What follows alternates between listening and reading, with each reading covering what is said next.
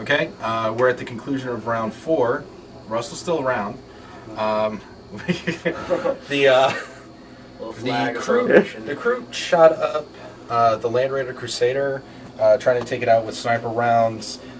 Didn't quite make it, although one was just an amazing roll. Russell rolled a 6 to hit, 6 on the weapon, rolled a 6 on pen to pen, and then on the damage chart rolls a 2, which is stun, but Power of the Machine Spirit allowed me to roll forward a little bit.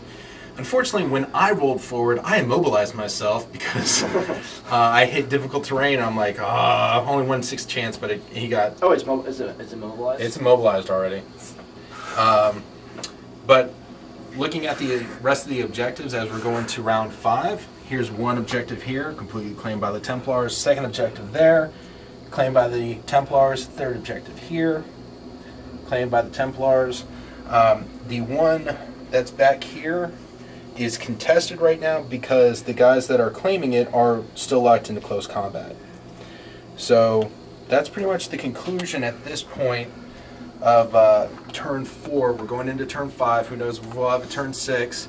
Props to a decidedly better strategy by Russell.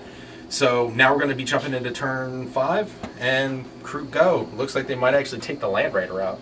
We're at the conclusion of round 5. There will be a round 6. The Land Raider that was immobilized, Russell had a melted bomb planted on it, and unfortunately rolled a 1 and a 2 on the melted bomb resulting in an armor penetration of 11, not enough to get past the 14 all around on the Land Raider. So it finally dropped off its cargo, something I've been waiting to do for a while. The Sword Brethren dropped out with Furious Charge and mowed the Kroot that were sitting in front, and consolidated 5 inches, so kind of jumped up here and moved over. So they're contesting the objective at this point. Pretty much everything else is... Nothing else really happened for round 5. We're getting into round 6. No, I killed your submarines. Oh no, I'm sorry. The Kroot did, in close combat, were successful in killing off the 2 remaining assault marines that were back here. So, we're now into round 6. Yay! And we're gonna find out how this game concludes. Yeah. I don't know what to call. Yeah. Alright, ready? Here we go. 4+. Oh! Okay, it's a 1, so there is no turn 7. Let's go ahead and recap for the conclusion of the game. Alright, at the end of this game, the Black Templar are now in control of all objectives. During the Kroot phase, they fired on the Land Raider, and unfortunately, after an immobilization on my part, the Land Raider is still surviving. The Sword Brethren that jumped out were attacked by the Kroot that were still back here, and actually survived. The Kroot actually survived that close combat, taking out 3 Marines in the process. The assault marines that were behind the building jumped forward and joined the close combat. So between these 2 groups, they took out the one shaper that was still left in the Kroot. And the Emperor's Champion squad just made a mad dash, rolling pretty well and getting within 3 inches of the Kroot base.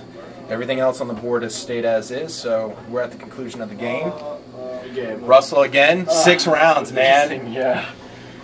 So going from 3 to 6 rounds, that's huge. That's a huge improvement. I'm gonna bring 220 Kroot next time to this game and see what happens then. He's gonna truly swarm the table. I'll be like, I wanna deep strike my drop pod. And he's like, where? I don't think you have room. Maybe like in that corner. Yeah, exactly.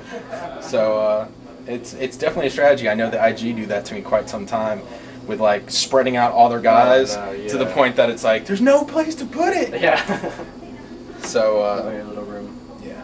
So it was a good game, but we're here at the conclusion. We're going to be posting this video, and shortly thereafter, I'll be doing all the editing work to place up the first Warhammer 30,000, which actually occurred about 8 hours ago at this point. Wrapped up about 8 hours ago. We're going to be posting that after this video. So you'll see round 1 for the Imperial Fist after witnessing the Black Templar win here.